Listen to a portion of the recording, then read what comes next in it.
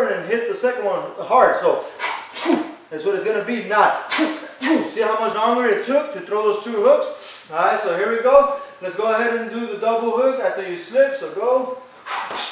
There you go. Go. Good. Shut over here. Go. All right, now watch where the glove is at. All right, meaning mine. All right, go ahead. Go. All right, it's right there. That means I'm giving him a realistic target. All right, I'm not over here. I'm not doing all this other stuff where most people don't even train this type of stuff. I don't even know how to make up a freaking wrong way. Anyhow, what I'm trying to say is, you as a person, if you're watching this and you like to hold the mitts and you teach your students, you know, the combination stuff, you may be nice and dandy with that little Peter Patter, wonderful Mayweather type of mitt work. But if you don't put your student in the real rhythm of battle, in the chaotic, controlled chaotic state, he's never going to learn properly. Trust me, he's going to get freaking rocked all the time. It might be fast, but if you face the right type of person, he's going to get rocked easily. He's going to get overpowered easily. All right, you just need to take care of his center of gravity. If he does that, trust me. Anyhow, here we go. So he's going to throw that light hook and then the hard hook. Here we go. Go. There you go. Again. Go. Good. Again. Go. Good. Alright, so now that he got that down, obviously you guys will drill this a lot longer. But I already have confidence that he got it down. So now he's going to put the first 3 commands on autopilot, which is the jab straight, evade. Alright, that's autopilot. Alright, so now he just needs to think about the Spartan shove and then that double Peter Patter hook. Alright, so that it comes out quick enough. So here's how we're going to do it. We're going to go nice and slow at first, then we're going to pick up the rhythm. Here we go. Good. Again. Good. Go. Good. Go.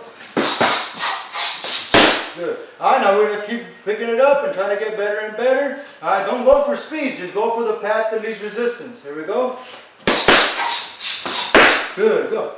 So see, now I'm actually trying to take the ground away from him. I'm trying to attack a little bit going forward, and he's still adjusting properly because I'm placing him in the real rhythm of battle. He's feeling the danger and he's learning what he needs to do with his ligaments and tendons, with his heart, with his brain, the cardio, everything. All right, here we go. Good. Go. Nice. Go. All right. One thing I want to point out. Again, get in your boxing stance again. Alright, look how he is, his head, alright? His head is not back, his head is not way too forward. So that means I'm gauging his power there. Alright, so when he's done, once again, what is this? Throw the 1-2, 1-2, get away.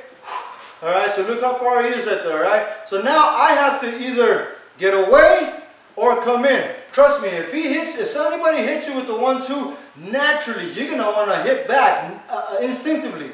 Whether it's a jab or jab straight or even just a straight. Alright, so if anybody does that, then he's just controlling the distance. He's coming in, boom. Alright, so right here that he's right here, look at where his base is at. His actual center of gravity is over there. His head is here, yeah. I can try to aim for this, but watch when he gets out of danger. Go ahead and hit me double.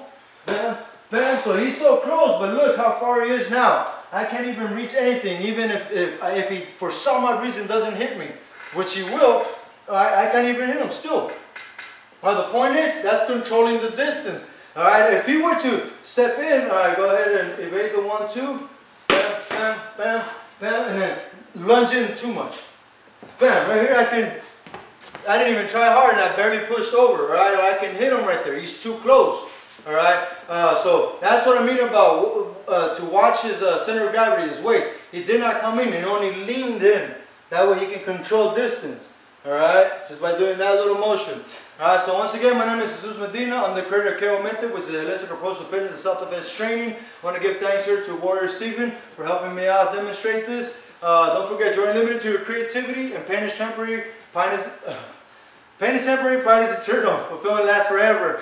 Give me a thumbs up if you like this, or a thumbs down. But if you give me a thumbs down, give me a legitimate reason why you don't like it. That way, constructive criticism basically is what I'm asking for. That way we can both learn from the situation. Not only us two, but anybody else that might read our interaction with the comments and stuff like that. If you're going to subscribe, I ask of you, please, in order for you to stay updated, find the little wheel, the little gear wheel next to the subscription. It's a little square. Click on it. A little thing will come up, and put the check mark on to receive emails every time I upload a video. That way you stay updated with everything that I upload. All right, thank you. Hope you like my unconventional methods. KO method, baby, knocking out the competition.